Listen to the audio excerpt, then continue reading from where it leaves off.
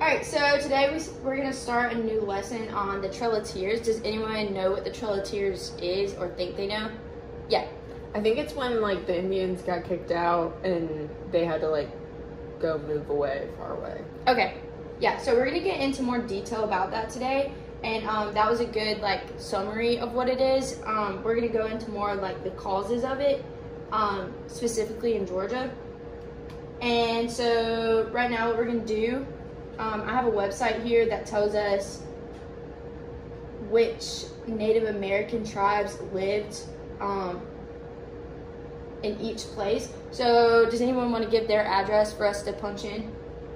250 Epsbridge Parkway. Okay. We are going to do Morgan Elizabeth's address.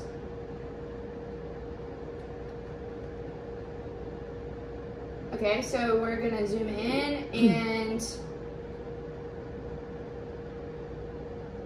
Okay, so what this map tells us is that the Cherokee and Yuki Indian tribes were the ones who lived here first before we ever came to this country. And now I have a question for you guys.